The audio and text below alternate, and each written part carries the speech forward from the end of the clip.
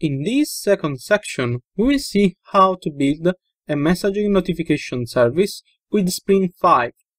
We are going to learn what is Spring Boot 2, which is based on Spring 5, what is Spring WebSocket, and how to unit test a Spring application.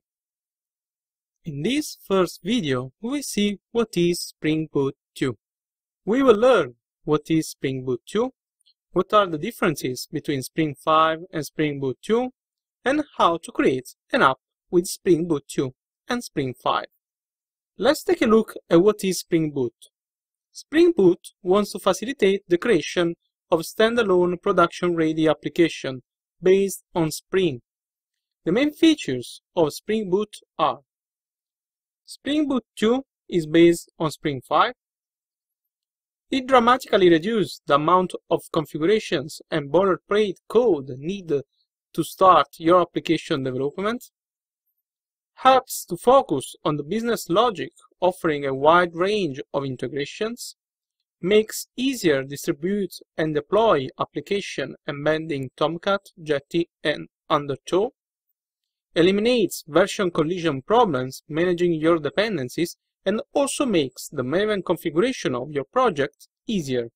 Is microservice oriented, and also automatically configures Spring 5. If you want to know more about the Spring Boot or take a look at its documentation, visit the page project.spring.io Spring Boot. At this point, the question is, what are the differences between Spring and Spring Boot? Essentially, Spring Boot is a platform based on Spring, and you could create the same application using Spring on Spring Boot, but using Spring Boot you can definitely get it done faster and with less effort. The important thing to notice is that Spring covers a lot of different use cases, and to do so it has a lot of different modules. Using these modules, you can potentially create a lot of different kinds of applications. The objective of Spring Boot is to facilitate the creation of any of these types of applications, providing a comprehensive way of aggregating all the Spring's modules.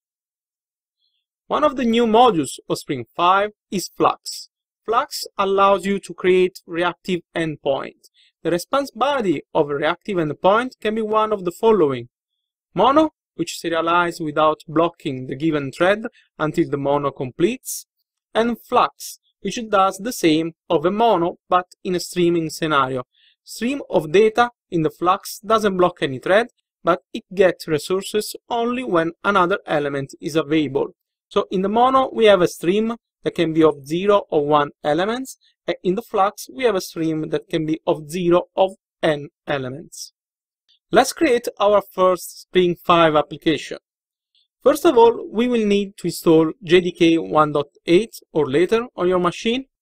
Once you have the JDK 8 installed, to reduce the time necessary to create an application, we are going to use the Spring Initializer tool. This tool is available on the website start.spring.io. The output of this tool is going to be a Spring Boot application. In order to generate a Spring Boot application that contains Spring 5, we have to select version 2.0. Now let's add the reactive web as dependencies, and for the purpose of this demo should be enough. So click on generate project and it will download you your zip, extract the zip and import the project inside your editor. After the import procedure is terminated, you can run the main application class to check that everything is working. In our case, the main class is demo application. Okay, everything seems to be working fine. Now let's create a controller that will return a message over the REST API. Let's name it demo controller.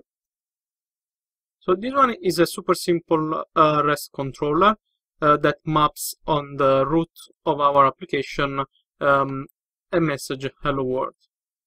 Now let's start again the server and let's see if we are able to see this message when we call the main root of our application.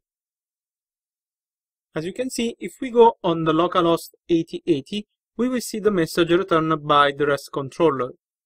So now we have a Spring Boot application which contains Spring 5, and you can check it inside the dependency of your POM XML.